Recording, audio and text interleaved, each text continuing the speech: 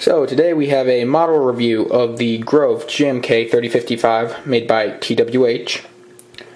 And but before we get to the review, I have some news.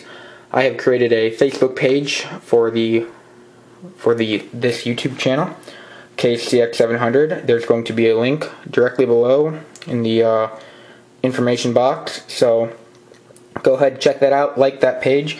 Going to have all sorts of news as far as upcoming videos, new models, dioramas, all sorts of good stuff, and any industry news. So new machines that are coming out, all that fun stuff. So go ahead and like that page, and that would be greatly appreciated. So now let's start with the actual review of this model. Let's start with the box. This box is pretty nice. Shows a picture of the actual crane, your Grove logo, and then underneath you just have like all that stuff made by TWH, and it comes in a two-part styrofoam box. But let's get to the actual review of the crane now. We'll start with the cab. The cab is fairly well detailed. You can see the steering wheel and seats in there, along with the 3 windshield wipers, and that would be like your grill for your radiator. Then this little loop right here is for your hook block to secure it there while it's being transported. Cab has a little light on it, and then you have your exhaust and what would be your air intake. Now these little holes right here and right here are for your mirrors. I've never put them on, but that's what they're for. And something pretty cool about this model, let me set this down here for a minute, is that the cab actually tilts forward to show the Mercedes-Benz engine underneath, which is pretty cool. Some decent detail on that.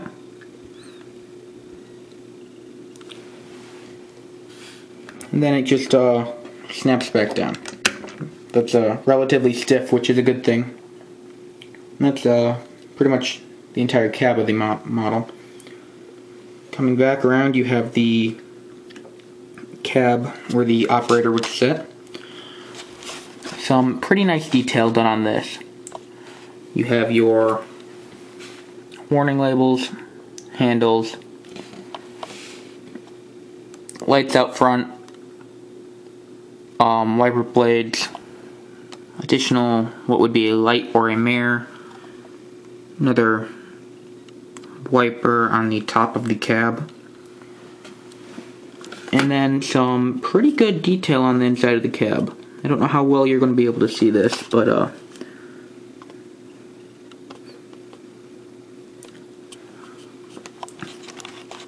and then this cab also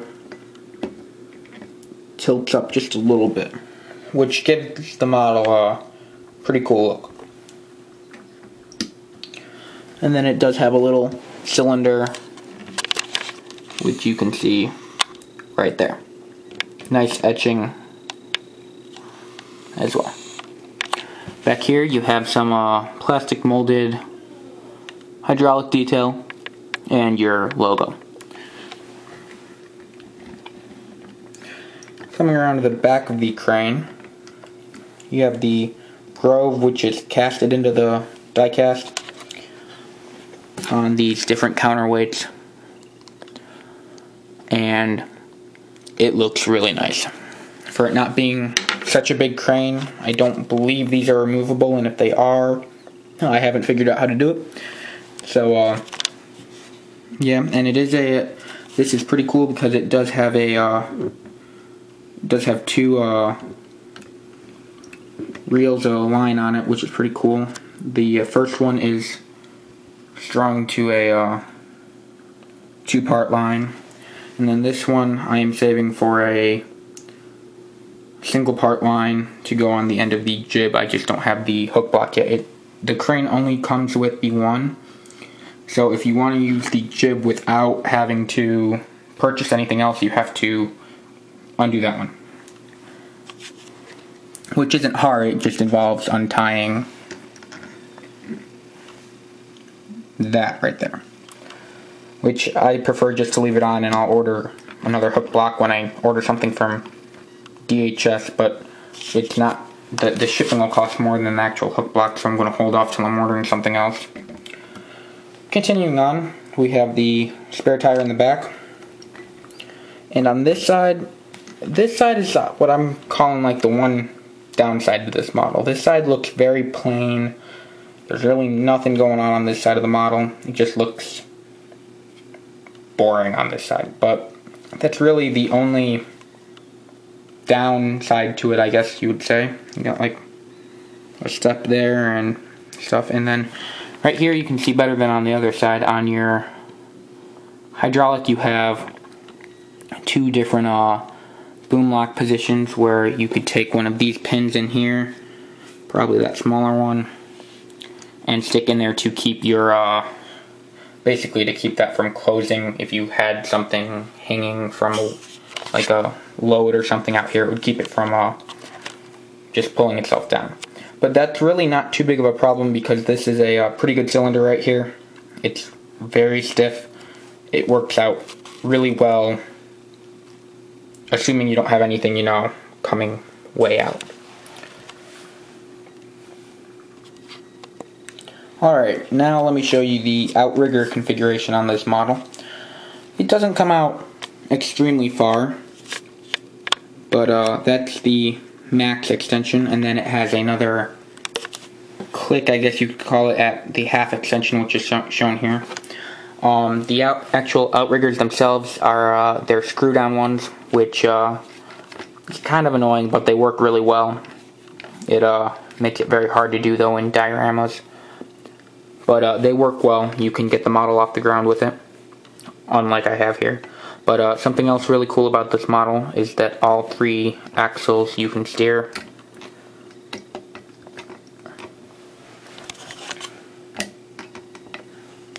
And then they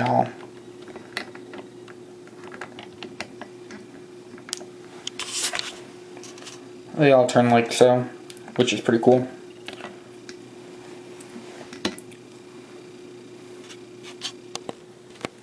Alright, something else I want to mention during the review is that with the amount of line that is given to you on one drum, which granted you have a little bit left in there, you can only, with the two-part line like I have set up here, you can only raise the crane up to the third boom part, and boom parts are pretty nice. As you can see, there's really not a whole lot of detail on the extensions, and something I forgot to mention on the other part of the review is that you do have some detail on the main part of the boom, and this right here and right here would be used to stow the jib, which I will get to shortly, but it would swing back on that and rest on those. So that's what the crane looks like extended like that. Looks pretty cool. I've used this in a couple stop motions. Alright, continuing on with the review, I thought I would show you the full extension of the crane.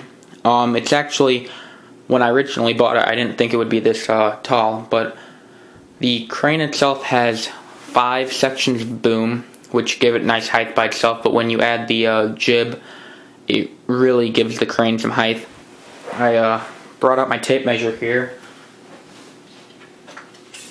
and can't remember off the top of my head, but like this, it gives you 43 inches to the top of the jib, which is great height for a model of this size.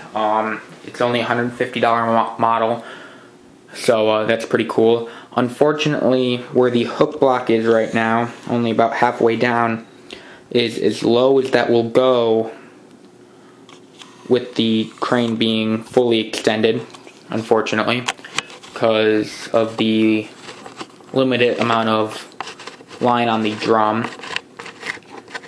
And let me get my camera off my tripod and show you how the jib connects. You have these pins right here which slide through connectors on the crane and then on the jib. And that's what holds it on. Then you have this hydraulic here which can control the pitch of your jib. So if you wanted to angle it down some, you'd be able to do that. And then it's a two-part jib.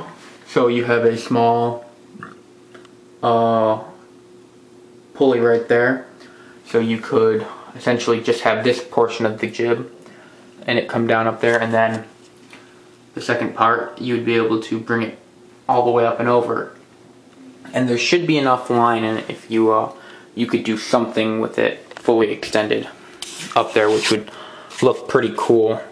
I don't know what, if you were doing like a diorama, what you would use it on, but it looks pretty cool. And then here's another shot of that. The jib itself is really nice.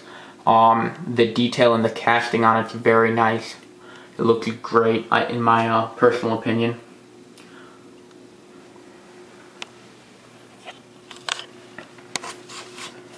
And if I forgot to mention before, you do get a few extra pins in there, and your mirrors, which I may have forgot to mention up there earlier. And something else I thought was pretty cool is this right here. This comes in the box when you get the model. This is the actual product guide, and it gives you all sorts of specs on the engine and counterweight configurations, boom configurations, all sorts of dimensions for it, and then like load charts.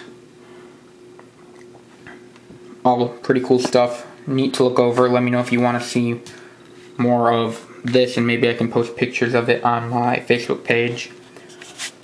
And I will eventually be getting around to posting pictures of all my models on my Facebook page, but give me some time on that.